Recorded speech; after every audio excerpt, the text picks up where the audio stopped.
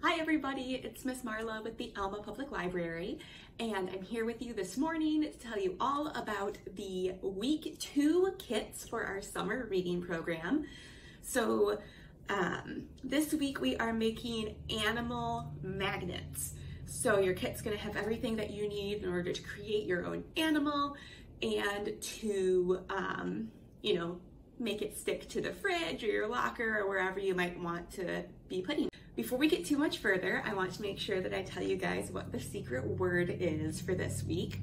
So this week, our secret word is whale. It is all lowercase, W-H-A-L-E. So if you guys are doing Wanda Reader, you can submit that online into your Wanda Reader account, or of course, you can come into the library and tell us the word at the desk and fill out your weekly drawing entries. So, like I said, this week we are making animal magnets, and I have one of the animals that I've created here. I made a little pig, so you can see him there. I've already painted him. He's looking good. I don't have his magnet on him yet. I'm gonna show you guys how I'm gonna attach that in a little bit. But this is Wilbur from Charlotte's Web, of course. So let's go ahead and break into this kit, and you guys can see what all is in there, and I'll show you guys another way that you can make a pig or any other animal that you might want to make. So this is this week's kit. Everything will come in this little brown paper sack, just like usual. And of course we have our instruction sheet here on the front. But let's go ahead and open it up and see what's inside. So first, everyone is going to get a lump of clay. Now this is air dry clay, so make sure that if you open it up and you don't use it all right away or anything like that, that you keep it wrapped up, keep it in a Ziploc, something like that, just so that it doesn't completely dry out before you're ready to use it. You will also get a small magnet, so grown-ups, please be careful with the magnets with your really little ones.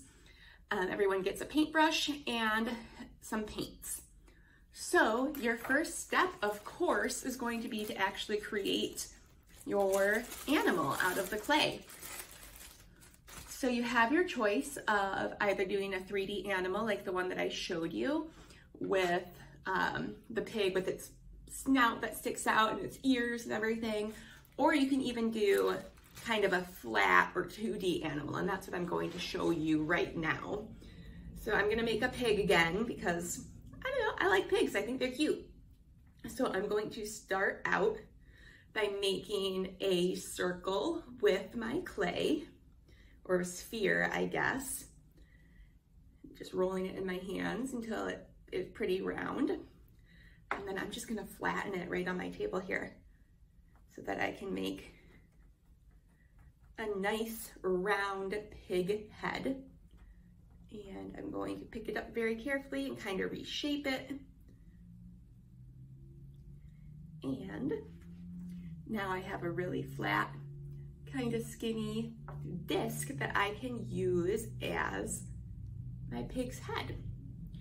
So with a couple other pieces of clay, I'm going to make some ears and a snout. To make the snout, actually, I'm just going to take another piece of clay, a really, really tiny piece, you can see there, and roll that into a circle and flatten it out. And then I'm just going to stick it right on my pig's face here. I'm gonna use the back side of my brush to kind of add a little bit of texture here to my clay to kind of help it stick together. Like that. All right, and then I'm just going to stick it right on my main part of my pig's head there. So that's where we're at. I'm going to make a couple ears now.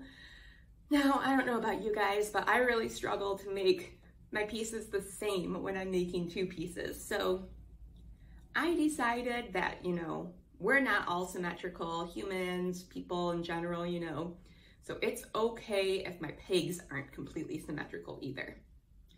So when you guys are making your animals, don't worry about making them perfect, because they will be very adorable no matter what you do, and it will be your creation. So I'm just smoothing out where the pieces meet. I don't know if you can kind of see how right there it's not smooth together yet, but I did smooth it on that side. So that's all I'm doing here, to try to make sure that they kind of stick together when the clay all dries, because I don't want it to fall apart. Now, if you guys do use separate pieces like me and you are struggling with your pieces staying together, you can always use a good strong glue to reattach it. I've found that like tacky glue like this really works best for clay. Hot glue doesn't really seem to have the same effect. All right, so I'm gonna make my other ear now. I'm gonna try to use the same amount of clay so that they look, you know, like they belong to the same pig, but like we were talking about, it's okay either way. All right. So I'm going to attach this ear now. This one's just a little bit wider than the other one, but that's okay.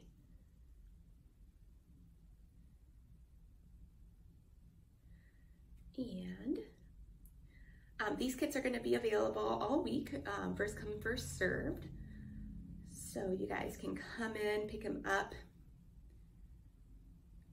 They will be across from the circulation desk like usual.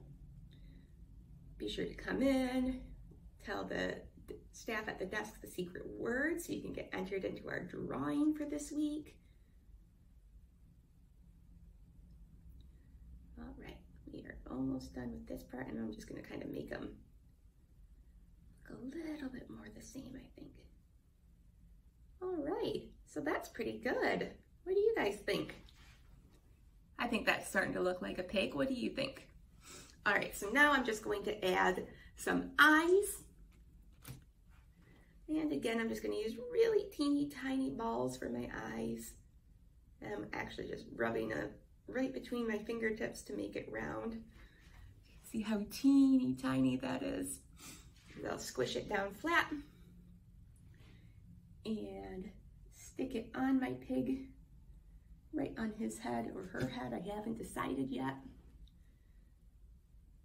My first pig I named Wilbur, from Charlotte's Web, of course. So I'll have to come up with another good name for this piggy.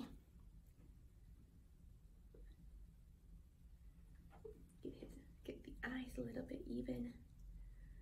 All right. And then I'm going to, again, use the back side of my paintbrush to kind of add the nostrils to my pig's snout here. I'm just going to very gently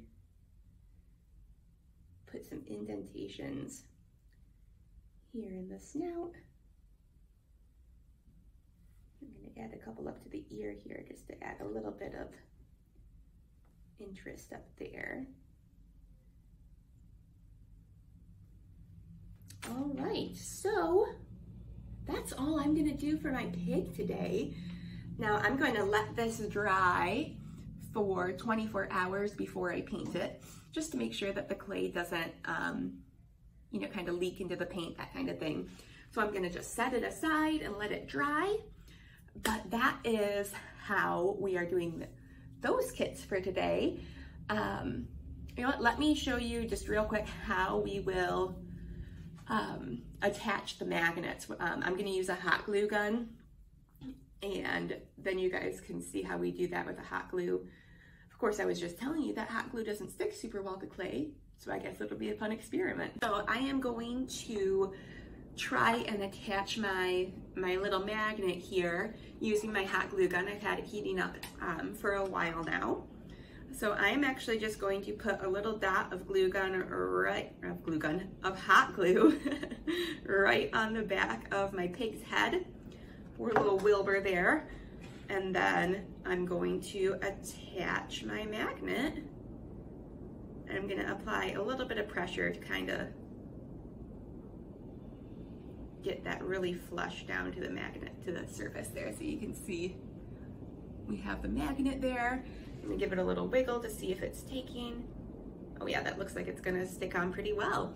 So you guys can use hot glue for the magnets. Otherwise, like I said earlier, you can use tacky glue, super glue, E6000, something like that would work really well also. So to remind you guys, the secret word this week is whale, all lowercase, W-H-A-L-E. Be sure to come in, stop and pick up your summer reading craft kit, sign up for summer reading if you guys haven't had the opportunity to do that yet. And enter the weekly drawing, that's the other thing. So enter the weekly drawing for a chance to win a prize this week. So I hope everybody has a fantastic day, and I will see you next week for a new craft kit. Bye everybody.